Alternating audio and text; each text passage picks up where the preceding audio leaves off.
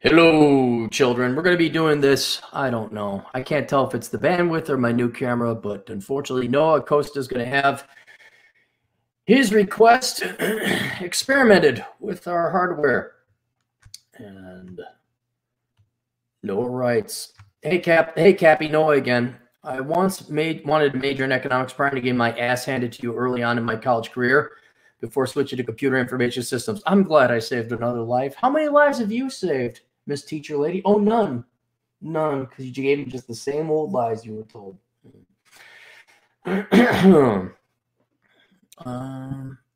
I love economics and had a good question that you have never talked about in any of your videos. My question is, how does stagflation work in an economy that doesn't have money printer go burr?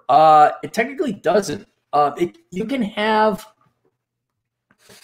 there's a possibility to have stagflation. Stagflation, by the way, is where you both have high inflation and low unemployment. You're in a recession.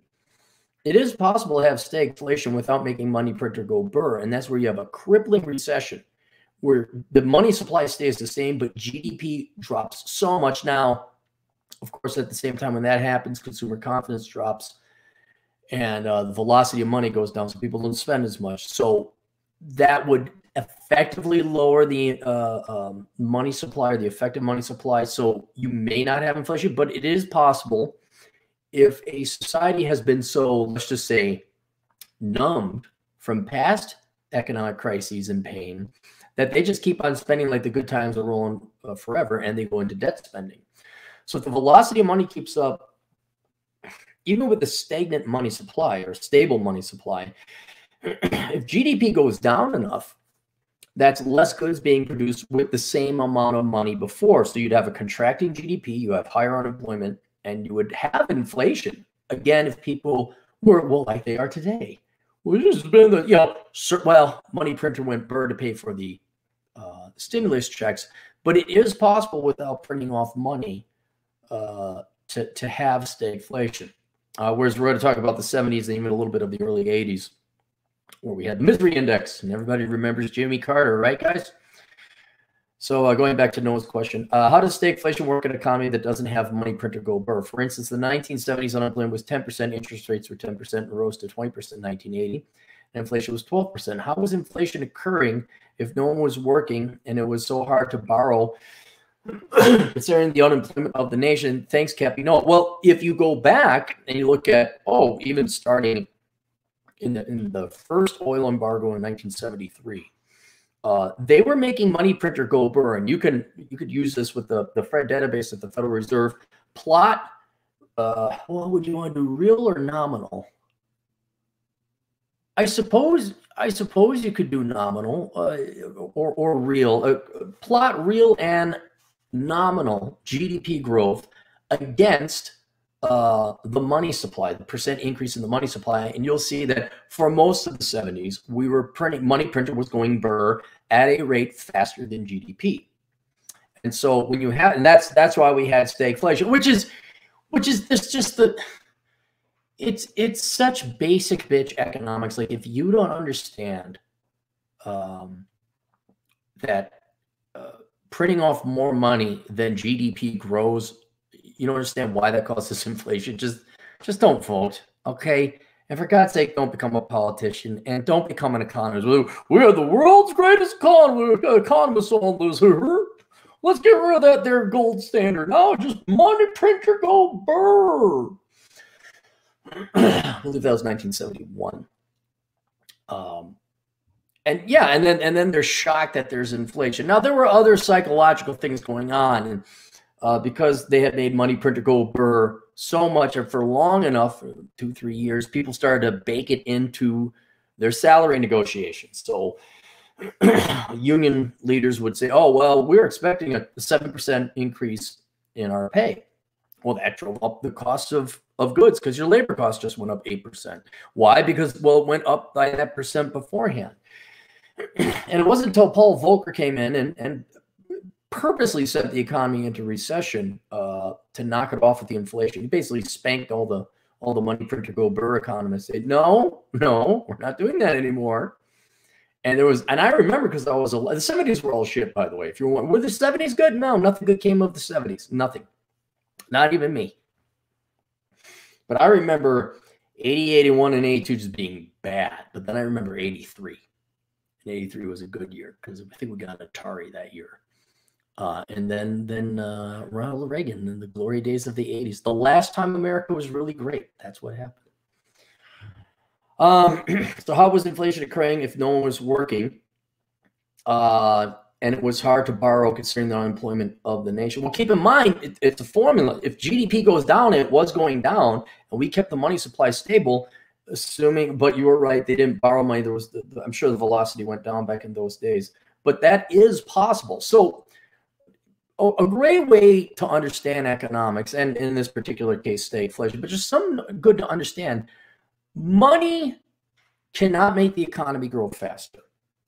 It can't, not over the long haul. The best you can do with the money supply is harm the economy by causing price shocks, essentially. So ideally, in the ideal world, GDP grows by 5%. We want to keep price stability. So we're going to have the money supply increase by 5%. Just as if the economy went into contraction and we slowed down by 2%, Federal Reserve coming in there through federal open market operations, reserve requirement ratio, whatever lever they want to use, they should contract the money supply by 2%. And the reason why is that then you have price stability. And you know that a gallon of gas, well, that was another reason for the stagflation is we were importing inflation due to the oil embargo. We imported a lot of our oil from the Mideast. And well, that also caused the recession as well, but removing external factors. You want the price stability so that you know that prices are going to remain stable. Businesses can plan, they can budget. You can have labor contracts, things like that. You know, okay, my future costs are going to be this fixed amount or abouts there. But once you print off more money, now you have to deal with it. Now you have to dick around with it. And in the extreme case, if it was the Weimar Republic where it's hyperinflation, you're shutting down factories so people could take an hour off to take their worthless barrelfuls of money to transact it into a piece of wood because the wood had more intrinsic value. That is where prices start to actually have an effect on the economy by slowing it down because now extra labor has to be spent dicking around, adjusting for inflation. You're distorting prices. That results in mis or malinvestment. And it's just, it's not that hard. Economists are not that smart. It's not that glorious of a study. GDP goes up by 5%, increase the money supply by 5%. GDP contracts by 2%, contract it by 2%. But then people won't have the money. I don't care. I don't care. Because the economy is going to grow whether you want to, or it's going to do what it's going to do. And the government, as a public service, should just provide a stable currency and should get the F out of the way. You guys invest a ton of money in worthless housing projects. I guess half the banking sector is going under then. Bye. But we don't do that now. And so now, among fiscal policy, where we're going to spend money here or do that there or make these regulations or rescind these regulations and tax rates and all that, or in the case of monetary policy, how much money we're now intervening. And we're, well, you'd see the raccoon that was wounded. Mom, there's a wounded raccoon outside. And you want to bring it in and nurse it. Oh, no, God, no. It'll figure it out. Let it be. And the economy is kind of the same way. You just let it be. Sometimes bad things happen. Really? Sometimes people make stupid mistakes, like lending to people with credit scores under 400. Banking industry. Sometimes people pay billions of dollars for .coms that don't make money. But that's not the concern of the federal government.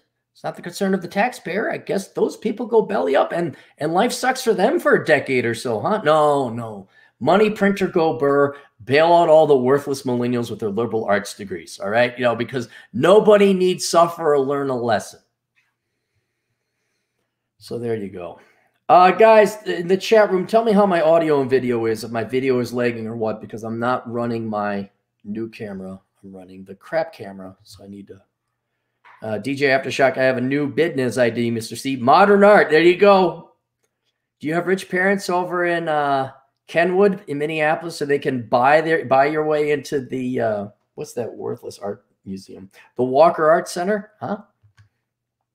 Mexi Mike, $5. Cappy, your thumb clip will display going live time, but I've noticed it's 2 hours off. You broadcast it. Yeah, I'm in the Southern Command, and there have been variables and factors where I'm going to murder everyone in a 10-mile radius, least of all my technological issues. So yes, my computer is showing me Central Time.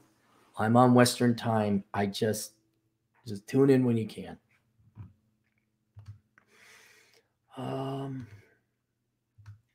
Chris is black for $2. I'm 20 with 6K in a Roth IRA. Will commies take it? Probably not. Not that low amount. I forecast someday in the future the commies will come in and say, if you have X amount per person or more, we're going to take the excess. I have a feeling they'll do that. Ill dues for $2. Would you count guns plus ammo in a net worth calculation? Not really, but I mean, if you got a collection of guns, yeah. I mean, it's a net worth. I mean, I guess they have value, sure. But I would. It's not liquid. That's your insurance policy. You're not going to give those up. Swallow Bulu, $5. One of my gen ed classes is communication, and it is mind-numbingly boring. No wonder people are dumb. Yeah, could you imagine majoring in that shit? People actually get doctorates in communications. All right, that's it. I'm going to check the video. If you guys, hang on. What you got? Loud and clear from London, Cappy. The lighting is pretty dim. Yeah, hang on. Let's try this. That might work. Video not great, but okay. Audio is loud and clear. Is it too loud? We'll keep on practicing. All right, thanks for the feedback, guys. I appreciate it. We'll see you guys later. Toodles.